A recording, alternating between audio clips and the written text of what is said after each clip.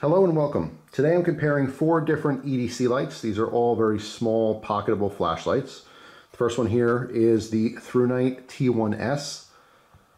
The next one is from Olight. This is the Baton 3. Next up we have the Fenix. This is the E18R. And finally we have the THRUNITE T1. This one just happens to be in green. Now first off, of course, I want to talk about the price. On the left, the THRUNITE T1S sells for $39.95. The Olight Baton 3 sells for $64.95. The Fenix E18R sells for $64.95 as well. And the THRUNITE T1 sells for $39.95. Now, of course, all these prices are subject to change. These are just the current full MSRP prices as of the filming of this video. And of course, sometimes these flashlights do go on sale, so you can get them at a cheaper price. Now the THRUNITE T1S here, this has a max output of 1500 lumens on the turbo mode, extremely bright. The Olight Baton 3 has a max output of 1200 lumens. All right. The Fenix has a max output of 750 lumens, and the THRUNITE T1 has a max output of 1212 lumens. So a little bit of a difference there as far as its output, but of course when we head outside and get some demo shots of these at night, you're going to see how they disperse that light. Not all flashlights are created equal, and just because two flashlights may be very similar in their high output, how they project that light could be very different. You know, I know people who have personally had very bright flashlights but didn't like how they worked because they were super focused and they didn't have a nice wide area, and vice versa. People who've complained because it was a wall of light but very short at distance. They don't have the capability of having all that light project out. So depending on, you know, what your purpose is for a flashlight, whether you want all that light directed, you know, right in the center, or if you want it to all kind of disperse out in a shorter distance, I mean, that's really why you pick one flashlight over another. In today's market, there's so many different flashlights that are, you know, plenty bright for most needs. Now, it is important to note that these are running on different battery sources. The T1S here is running on an 18350 battery, as well as the other THRUNITE, the T1, also an 18350, compared to the Olight Baton 3 and the Fenix E18R are both running on 16340s. All right, so if we look at the size comparison next to each other, if I stand them up on the table here, all close, maybe you can see both the THRUNITEs are just a little bit taller. If I hold them together, move that pocket clip out of the way here. So I'm going to give you a size reference. All right, so all the bottoms are about the same, so you can see the height difference, all right, and a little bit of the width. Okay, so both the THRUNITE T1S as well as the T1, very bright lights, a little bit chunkier, a little bit bigger. All right, and that's also going to reflect quite literally with the reflectors. You'll see how these perform outside when we do the demos. So here's the business end of all these flashlights. So you can see the LEDs down in there and the reflectors, all right, and how they're shaped. Real quick to go over the LEDs from left to right. The THRUNITE T1S is rocking a Cree XHP50 LED. Again, that's what's allowing that 1500 lumens, ridiculously bright. Then the Olight Baton 3, it's a fan favorite among a lot of people out there. This is unfortunately a question mark. Just a high performance LED is all they mention. All right, that's creating that 1200 lumens. Then here on the Fenix E18R, this one has a Cree XPLHI. And then finally, on the THRUNITE T1, this is using a luminous SST40 LED. So real quick, I want to go over each flashlight, just to give you a little bit more information about it. Starting with the THRUNITE T1S, you can see this does have a pocket clip, which is, of course, removable. If you don't want it, just pops right off the body. All right, it is a two-way clip, so you can clip it one direction, or you can clip it the other direction.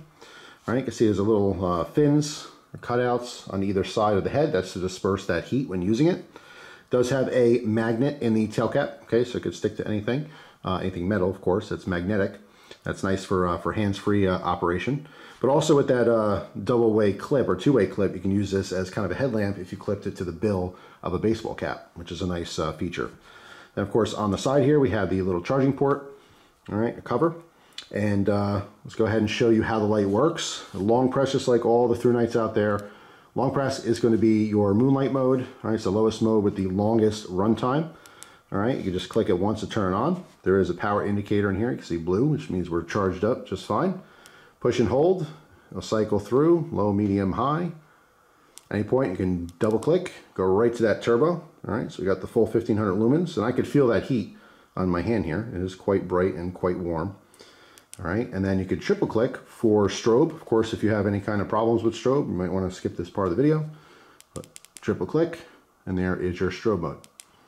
And that's pretty much it. Very simple UI. Next up is the Olight Baton 3. All right, very small form factor. Also has that two-way clip, which is removable.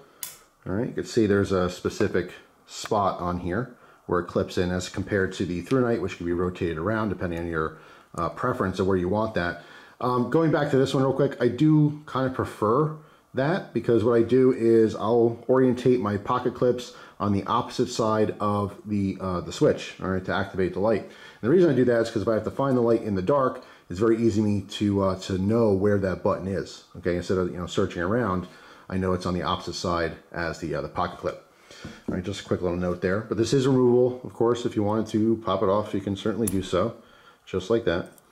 All right, it has that one specific position that it goes back on. All right, nice grip texture, kind of grenade style on the body here.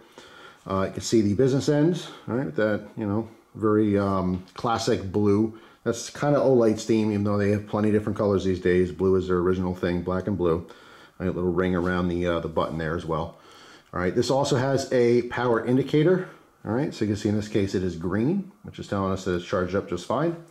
Let me back out the camera here a little bit, and we'll talk about the UI. Before I do, you can see there's it's a magnetic charging system on the bottom. Instead of having a plug-in port, it's just magnetic USB, which is pretty simple. All right, so long press, and we have our moonlight mode. Same deal as the THRUNITE, only you have a little bit of a higher output on the very low mode, or Firefly mode, but you don't have as much runtime. But some people just prefer that. And then same deal, one click to turn it on. You can push and hold to change between the different modes here. All right, double click is going to be the turbo. You can see it kind of ramps that turbo as opposed to just switches to it. And triple click is going to be the strobe. All right, also very simple UI. I've always been a huge fan of both Olight as well as THRUNITE because they're just simple lights to use. And that is a good segue into the Fenix. Now the Fenix, they make really nice lights, but I'm just not a fan overall of their UI. I think the quality is there, but it just sometimes gets a little more confusing, and it's definitely very different than all the other flashlights that we use, at least for most people. So you can see there's also a pocket clip on this one here, okay? It is one direction. It's a unique style clip here. And if you rotate that to the side, you can see this is where the charging port is. It's also magnetic, but that just sticks to the side there. All right, as we rotate this around, you can see our button on top. And kind of like the Olight, they got that black and blue thing going on, but Fenix does a lot of copper, all right, copper and black, which looks nice. But there's your button. I push it once, nothing happens. There is a power indicator, but with this, you have to push and hold to turn it on. Then once it's on, let me go ahead and back this out a little bit, then you can single press to switch the modes. All right, in this case, even though it was showing green, that turbo mode cuts down power. I wanted to go higher, but it's automatically cutting down just because there's not enough juice in here. All right, if I do a long press and wait for it to shut off and keep pressing it, that's when we get our strobe. And our strobe has two different frequencies. It's a slower one and then a faster one. All right. And then it's a long press to shut it off. But if you keep pressing it, it'll go right to that strobe. So overall, the quality is good, but like I said, I don't have a preference for their UI or user interface. It's just, not as common as a lot of the other major brands that are out there.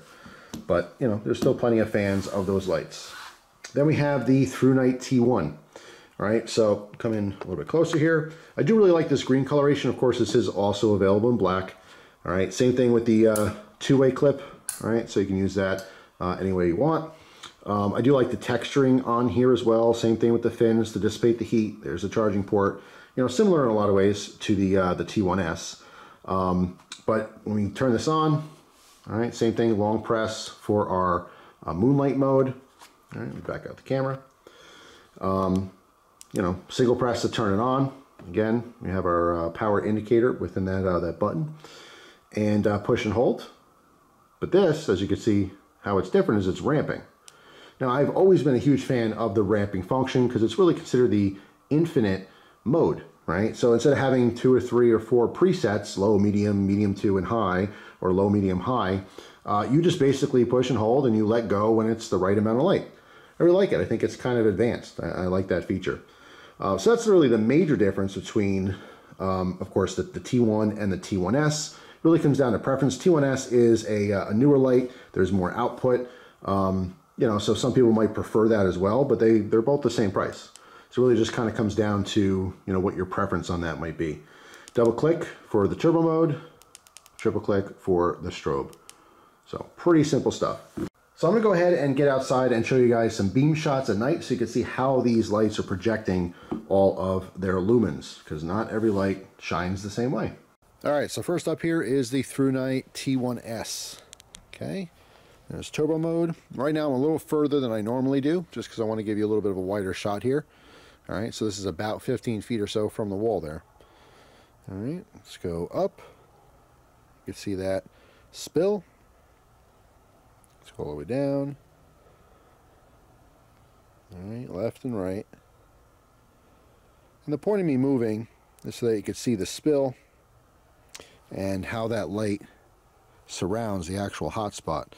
So if I go back up here, you can kind of see how there's like a smooth gradient. Instead of just like a harsh line where it's just dark and then light, it fades away nice and simple. All right. Makes a more seamless transition when you're looking at things, so it's not just, you know, a spotlight or a circle of light. It just kind of fades out. All right, next up here is the Olight Baton 3. All right, there's turbo. Let's go ahead and go up. And same thing with this one. It kind of fades away to dark. All right, left and right.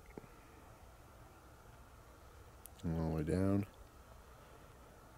So plenty of light. All right, let's check out the Fenix here. I turn it low, medium, high, turbo. All right, move up. You can see this one also has a nice smoother transition, not such a harsh line, even though there's a distinctive hot spot here. All right, left and right. Yeah, very nice as well, just a little bit hard to use. And then last up is the THRUNITE T1. All right, which you can see gives plenty of area. Now this is where it's a little bit different.